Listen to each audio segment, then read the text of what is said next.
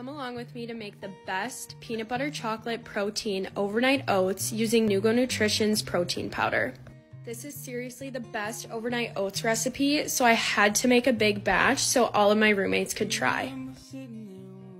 For a single serving, you're going to use 1 cup of rolled oats, 1 cup of milk, a half a cup of yogurt. I used vanilla Greek yogurt, a teaspoon of vanilla extract, and then stir.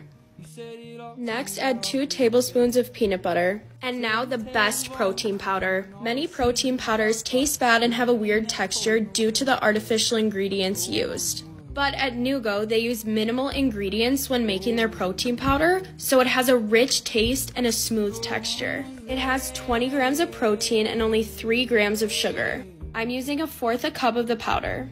Then you just stir it all together. When I'm done, I put my oats in a mason jar and I place it in the fridge overnight. And that is how I make the best protein overnight oats.